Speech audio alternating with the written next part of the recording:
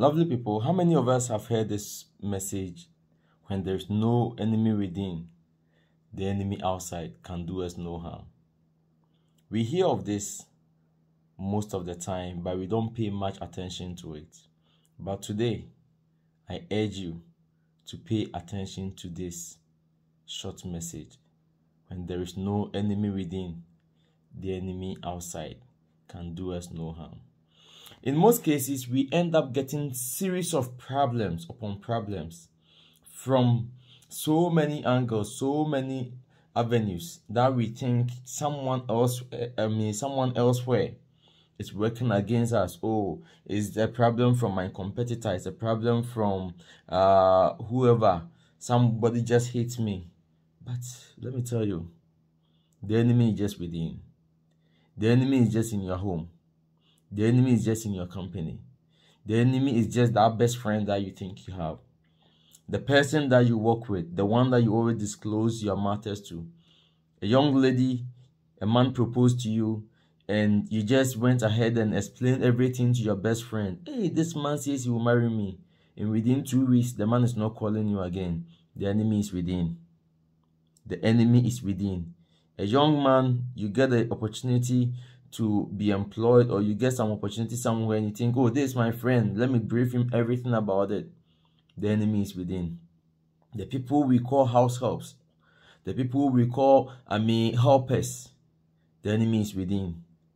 So be careful. The people you talk to, how you communicate. You may think that, oh, this one there, oh, don't worry, he's a friend. Oh, this man there, oh, he has some good intentions for me. No. So today, let's be careful of the people we talk to, the people we think they are friends.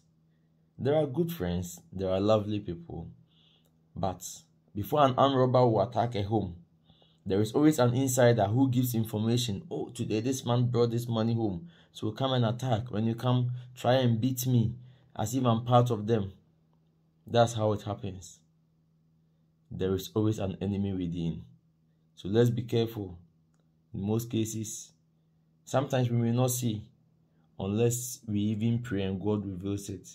Or with time, it shows up. But the unfortunate thing is, for those enemies within, the time you realize that he is the enemy within, things, in one way or the other, have messed up already. Sometimes people even go into divorce before later they realize that, hey, so all this while, my friend, you were behind it.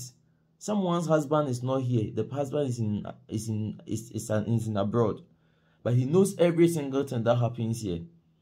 You wonder why. Is that my husband's siblings that tells him information? No, that's your friend, the one you talk to, the one you give him more the information about you. He always spreads negative things about you. So be careful. There is always an enemy within. I love you, but there are some good friends too. The one secret is, sometimes this enemy may think that they are doing you bad, or they are trying to harm or hurt you, but in the midst of it, the Lord turns it around in our favor, and things always moves out well for those who trust in the Lord. Thank you. God bless you.